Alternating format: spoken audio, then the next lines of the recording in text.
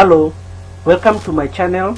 In today's video I'll show you how to make a 1000 watts power inverter with just a few components.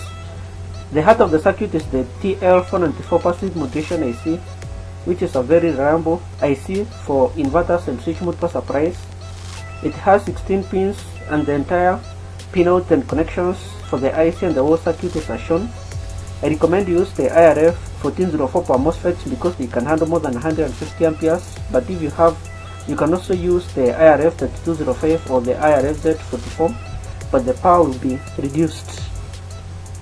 The circuit contains just a few components. The IC has two built-in air amplifiers with the pins as 1, 2 and 15 and 16. First off, we need to disable the air amplifiers by pulling down their non-inverting terminals to ground and pulling up the inverting terminals to 5 volts, which is generated by the reference pin 14. Pin 14 generates 5 volts when the IC is powered from 7 to 40 volts as shown. You put them via a 47 kilo ohms resistor R4. Connect the feedback pin 3 to pin 2 through a 100 nanofarads capacitor as shown. Basically, when the inverting inputs are at a higher potential than the non-inverting inputs, the outputs from the air amplifiers are low and the ICs will operate at maximum duty cycle.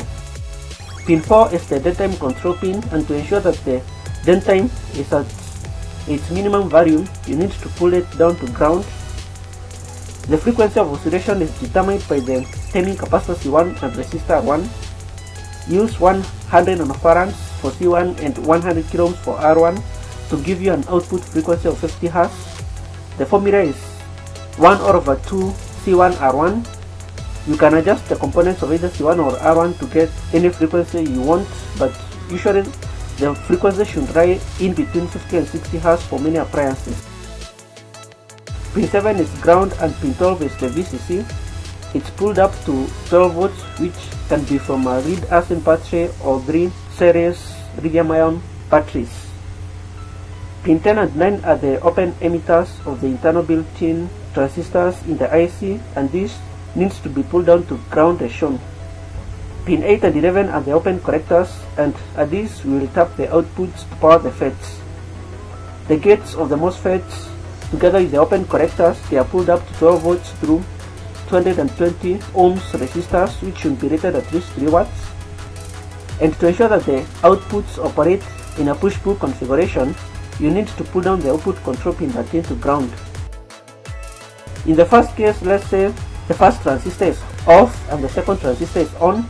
This means that pin 11 will be pulled down to ground, and so the MOSFET Q2 will be off. But since Q1 will be pulled up to 12 volts by the resistor R2, the gate of the MOSFET Q1 will also be pulled up to 12 volts and the MOSFET will conduct as shown.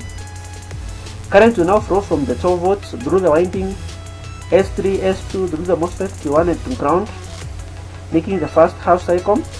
After some time, the first transistor will turn on and the second transistor will turn off, and so the gate of the first MOSFET Q1 will be pulled down to ground and it will turn off. But since this is off, there will be 12 volts at the gate of the MOSFET Q2, supplied by the resistor 3 as shown, and the MOSFET Q2 will conduct. This now allows current to flow from the 12 volts supplied through the winding S3, S4 through the MOSFET Q2 and to ground as shown. This output is a square wave and it can operate many appliances.